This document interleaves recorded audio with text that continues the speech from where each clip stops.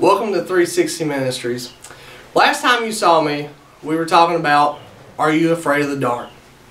Well, we're going to continue on that, but I want to refresh you on the scriptures that we went through. In Luke 11:34 through 36, it says, the eye is the lamp of your body. When your eye is clear, your whole body is also full of light.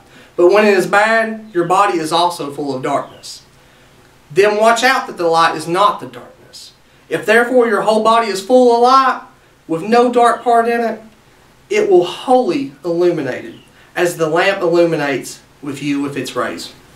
And we were talking about that the good deeds that we have in our life that God does for us, but to make sure that the darkness is not there. And our other verse was in John 1:5 that says, the light shines in the darkness, and the darkness did not comprehend it. And when we talk about the word comprehend, it means that the darkness could not touch the light. That it's not feasible for it to even grab a hold of it.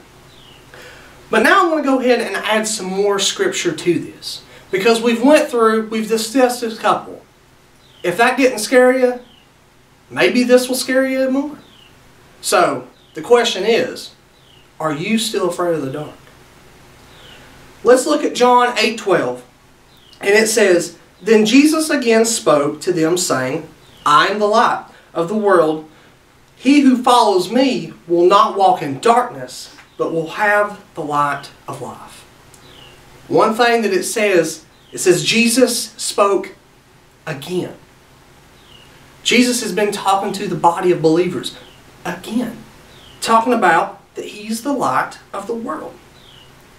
But it says, he who follows me will not walk in the darkness, but will have the light of life.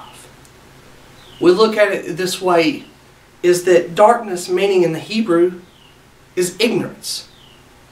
Is there times that we think that we're walking in light, but we have ignorance to someone, to somebody, people in your church, family, friends? It doesn't matter. That ignorance is not true light of God. And let's look at one more verse. And this is John 8:21. And it says, then He said again to them, I go away, and you will seek me, and you will die in your sin. Where I'm going, you cannot come. In this, sin is talking about is a failure. Do we feel like that we failed God in our sin? God tells us that sin is not welcomed to heaven. If we have sin in our life, how can we truly serve God? But He tells us, He gives us a promise. That He says, when I go away, you can't come with me. Because of our failures, because of the sin in our lives. We can't follow after God. Because of the failure in our life. There is hope for everyone out there. That hope is Jesus. Jesus can come in. He can cleanse your soul. He can rescue you from the sin of your life. And He can set you free. He can break the bondage of everything that you think is non-breakable. So I ask you, are you afraid of the dark? There is a light that is so powerful that it will over and consume you. And His name is Jesus. The light is Jesus. Do you want to know this light?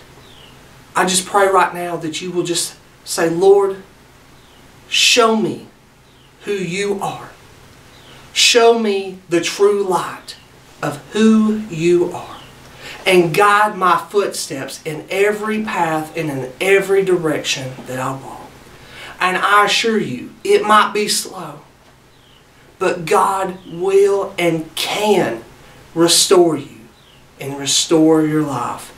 I want to thank you so much for taking the time and watching this video. And I hope that God is speaking to you.